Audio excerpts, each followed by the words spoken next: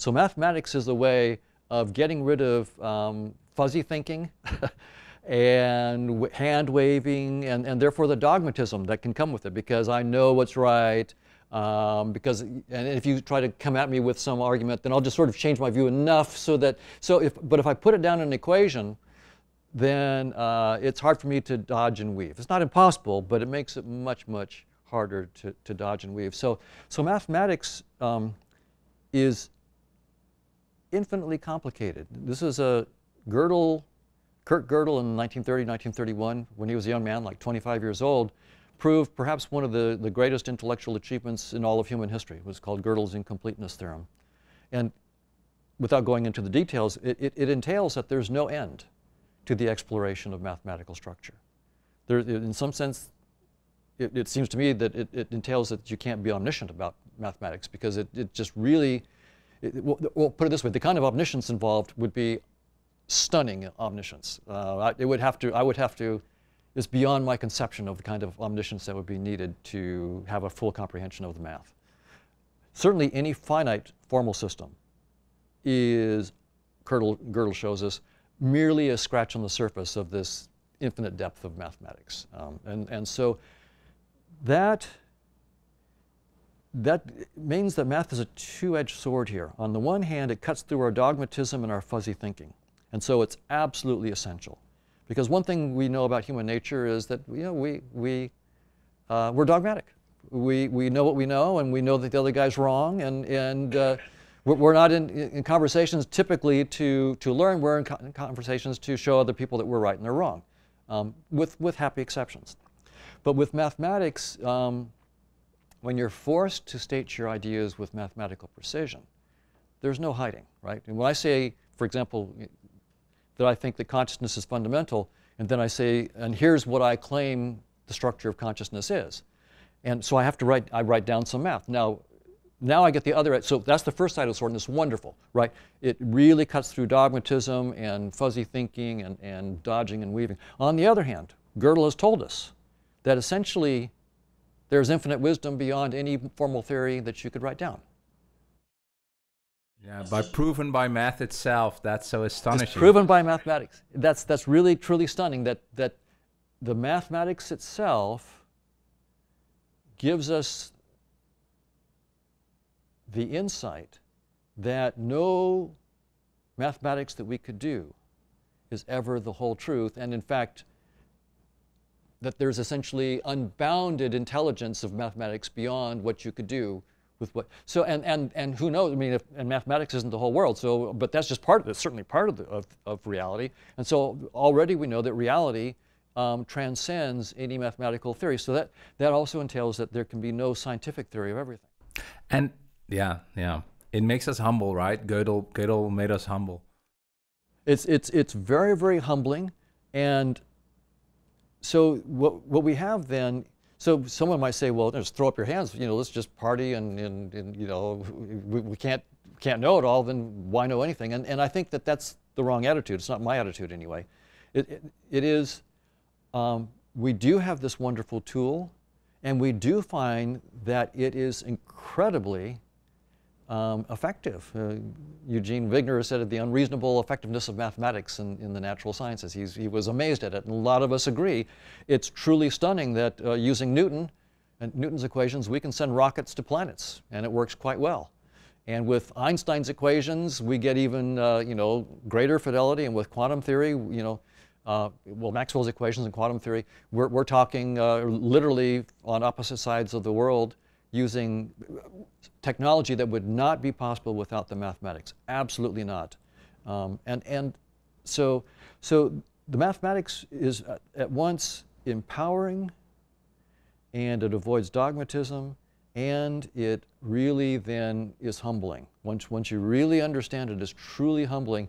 And I think for me, it then is a pointer to a way of thinking about what is consciousness about.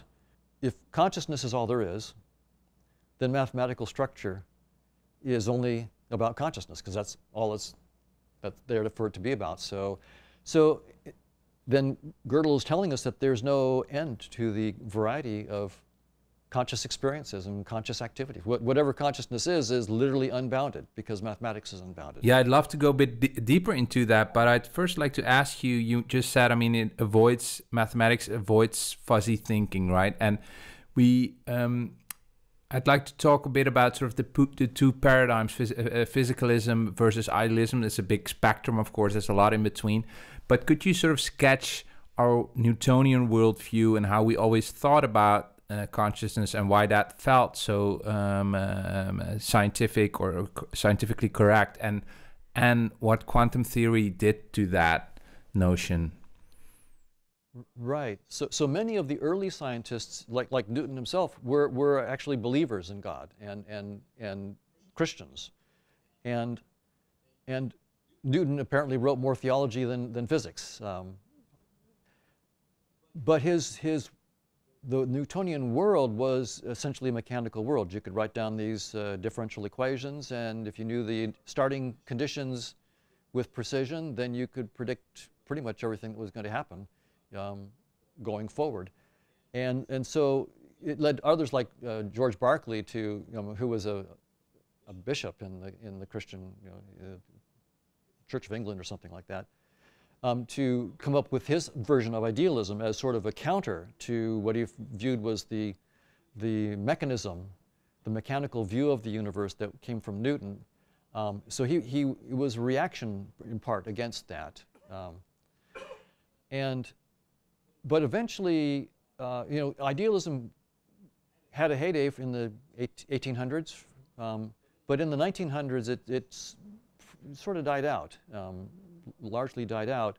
The success of Newton and then the success of Einstein's special and general relativity theories, and then the success of quantum mechanics. Now, with quantum mechanics, the early theorists, many of them like Max Planck, for example,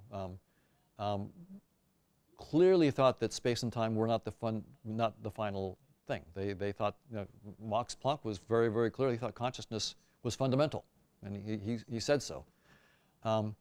And there was a period in which many of the early thinkers in quantum theory, from like 1926, 1925 until World War II. So that period in there, there was a lot of soul searching about what was quantum mechanics telling us deeply about who we are and the nature of the universe, and is the physicalist idea that space and time and matter are fundamental. So that's the physicalist idea. Space-time is fundamental, and the particles in space-time, quarks, leptons, and bosons, those are our new fundamental particles right now. That is the fundamental grounding reality, and everything else is just a complicated pattern of the interactions of those particles in space-time. Many quantum theorists began to question that early on, but after the start of World War II, things changed. We got the shut up and calculate kind of attitude, because physics now, and quantum physics became put in service of the war, and it became highly funded, and it made the atom bomb, and all of a sudden it was a completely different thing. And so the early generation that started, that were thinking, what does this really mean? That really got shut down in large part by World War II.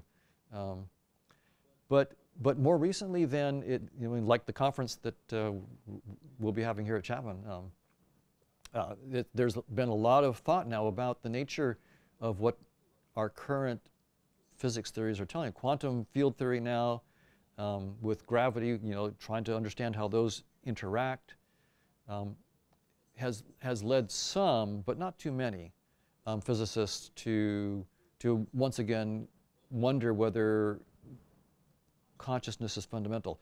That I would say I don't know too many physicists. I've been to an FQXI conference a few years ago on the role of the observer in quantum theory, and it became very, very clear there that the idea that consciousness might be fundamental was basically not on the table. It's not taken seriously. But what is taken seriously is that space-time is doomed. That's really interesting. And we're talking big, big giants in physics. Ed Witten has said that, who one of the ones who's been foundational in string theory, M theory. Nathan Seiberg at the Institute for Advanced Study, and then very influentially Nima Arkhani Hamed, who's also at the Institute for Advanced Study. And it's become very, very clear from the actual structure of the physical laws themselves that space-time cannot be fundamental. And this is, again, where the mathematics is really powerful. Just like Gödel used the mathematics to show that mathematics, at least any finite axiomatization of mathematics, can't be the whole thing. So the physicists are using the theory of space-time to show that space-time can't be the whole thing. And that is the beauty of the mathematics. It tells you where the theories stop. This is where space-time is great. It's a wonderful framework for a while. And here is where it stops. It stops at about 10 to the minus 33 centimeters and 10 to the minus 43 seconds. It ceases to have any operational meaning.